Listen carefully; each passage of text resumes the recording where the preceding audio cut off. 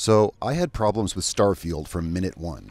A lot of people are having problems like this, and I'm sure there are other videos similar to this, but this fix was so huge that I had to spread the word on this because I can actually play the game now, and it is so great. From the moment I first launched the game, I was getting almost like lag spikes. Every minute or so, the game and audio would hitch and almost freeze for a few seconds, but then continue. I could tell it wasn't performance related, and it wasn't like low FPS, it was the whole game just hitching.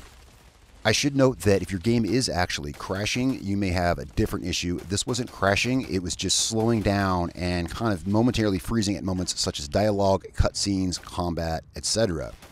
I fixed it with a simple mod from Nexus. Now, this has been an issue for many people, and it's fixable by limiting the game's CPU usage with a program called Battle Encoder Charades. But there's something else I noticed. Long story short, I thought I had the game installed on an SSD, but I didn't. I had it installed on a hard drive.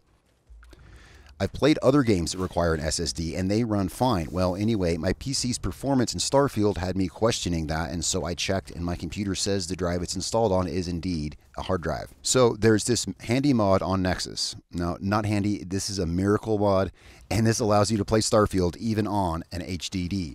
So you're going to want to meet the other requirements of the game, though. My PC is an i7 7700 32GB RTX 3060 Ti 8GB, and this took the game from unplayable to perfectly smooth.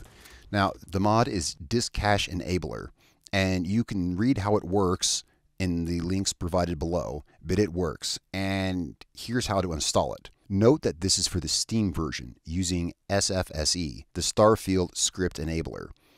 I didn't have SFSE or any mods yet, but I knew I would eventually want to mod the game and I would be going that route. So here's what you would want to do.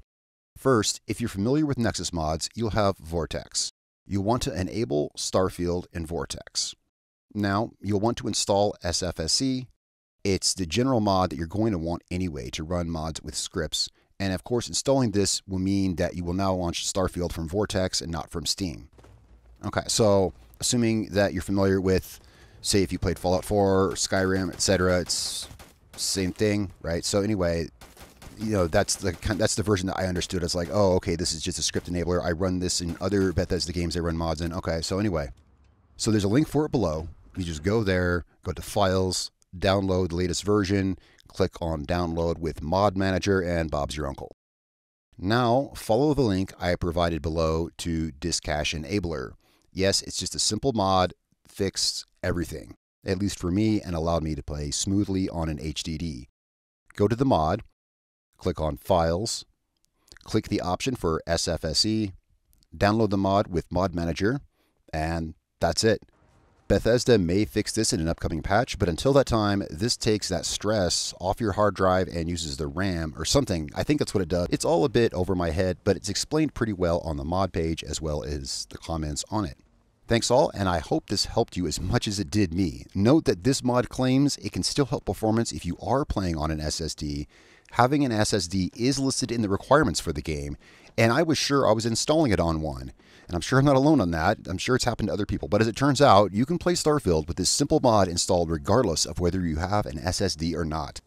Thanks a lot all. I hope to have some Starfield content coming soon on this channel now that I can finally play it. I played a few hours dealing with that screen hitching until I finally figured this out. And well, anyway, thanks all. Let me know what you think in the comments below if this worked for you or other fixes you may have used. I've seen a lot of people on the internet have had this problem, and this simple mod really did fix it all. Thanks a lot, guys.